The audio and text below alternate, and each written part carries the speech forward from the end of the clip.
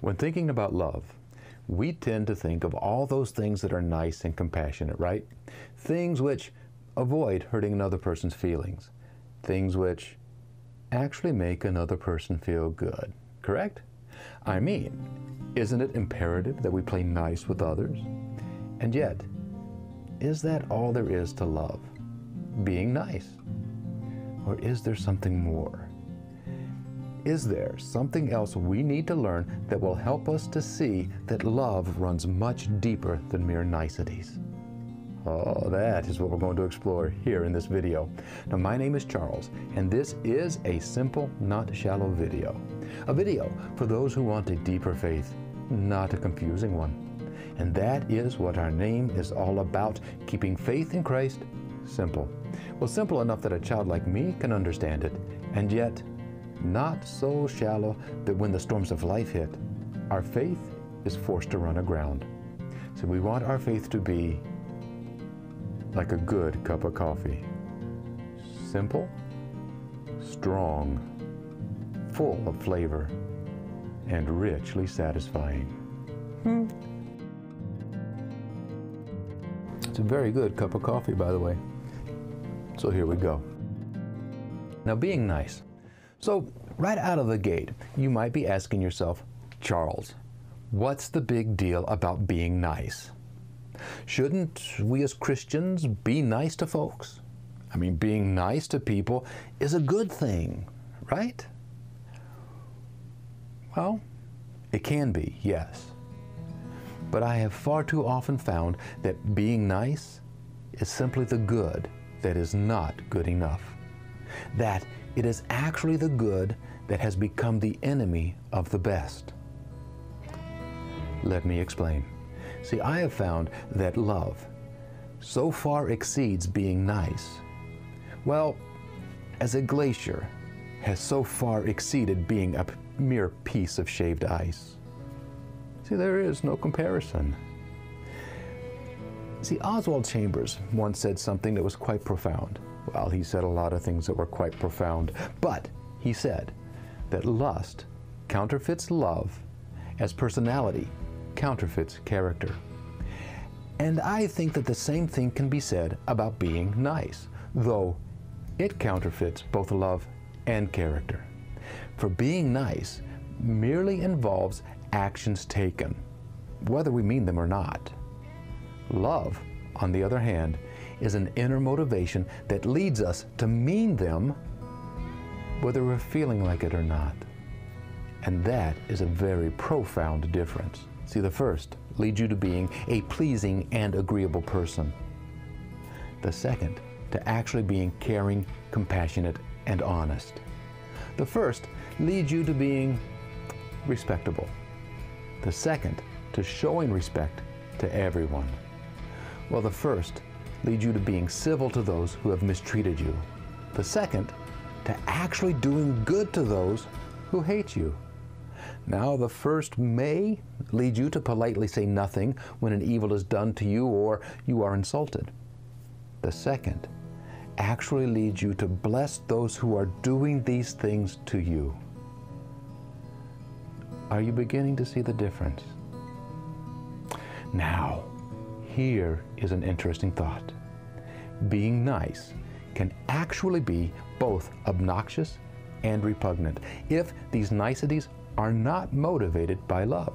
I mean, in 1 Corinthians 13, we are told that if keeping God's religious laws without love are both meaningless and obnoxious, then why wouldn't mere trifling niceties be so as well?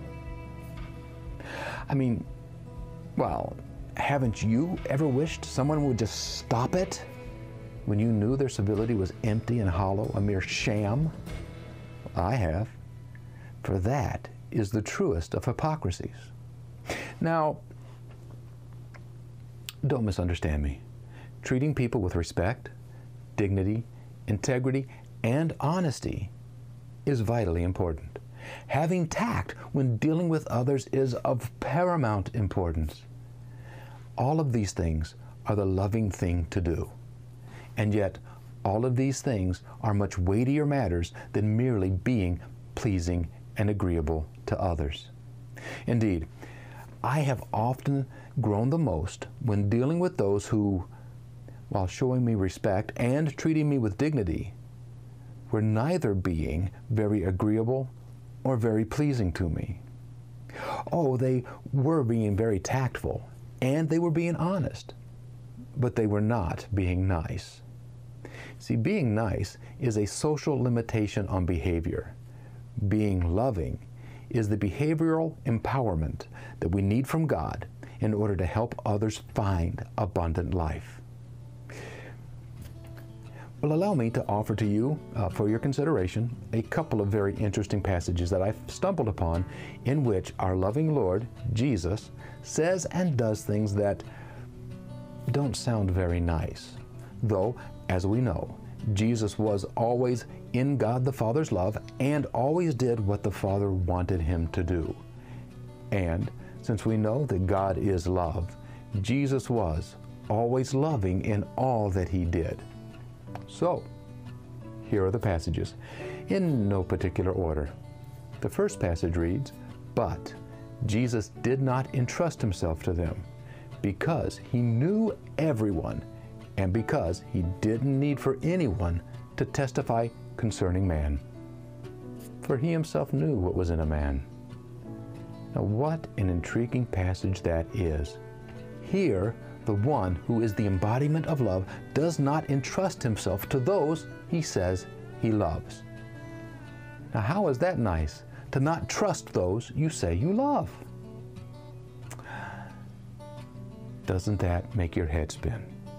Though, as we noted earlier, love does make honest assessments and requires no more of the one loved than what he or she is capable of giving. See, this is honesty. This is integrity. This is the giving of dignity. But this has nothing to do with being nice.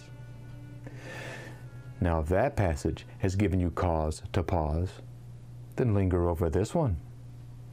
Jesus says, "I now send you out as sheep among the wolves. So therefore, be wise as serpents, be harmless as doves, but beware of men."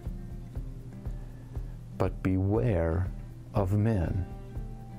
That is also not such a nice statement, is it? Though love does protect and prepare the ones loved, and it always gives honest assessments of everyone involved. Yet it bears no grudges.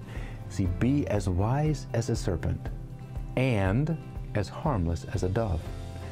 Be wise, be harmless, and beware. To be loving, then, is to be cautious. To be loving, then, is to be wise. To be loving, then, is to be both innocent and harmless.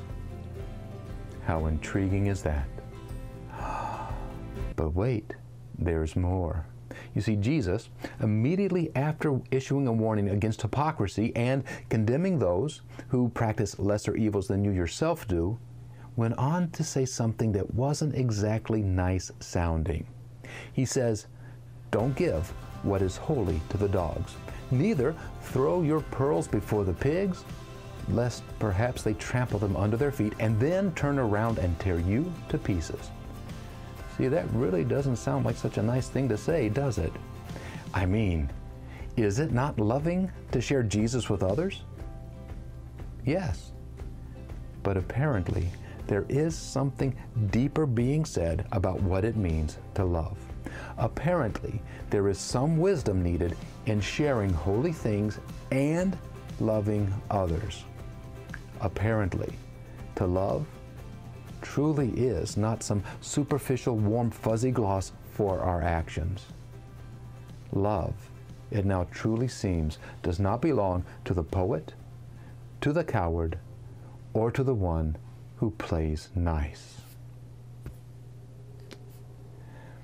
Now, because we're getting just a little bit long here, we'll leave a fuller explanation of that passage about the pigs that trample the pearls and whatnot for a different video.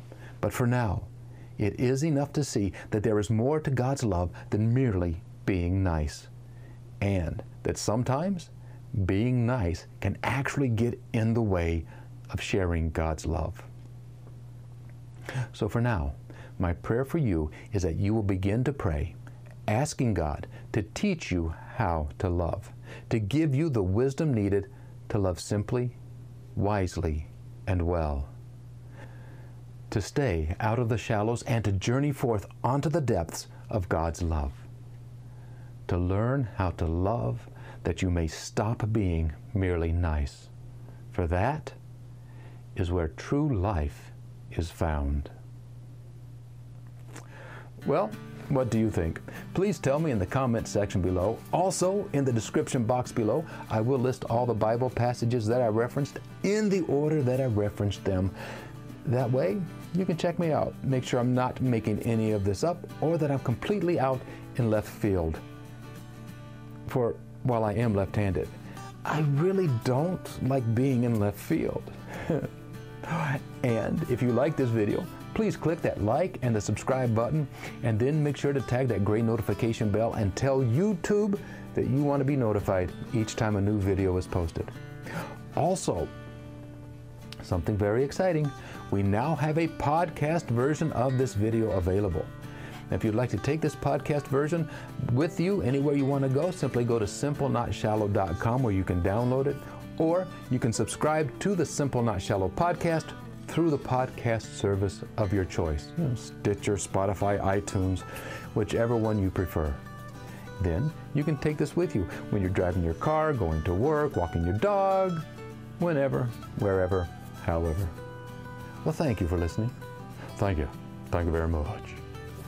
And I'll catch you next time. That really is a good cup of coffee.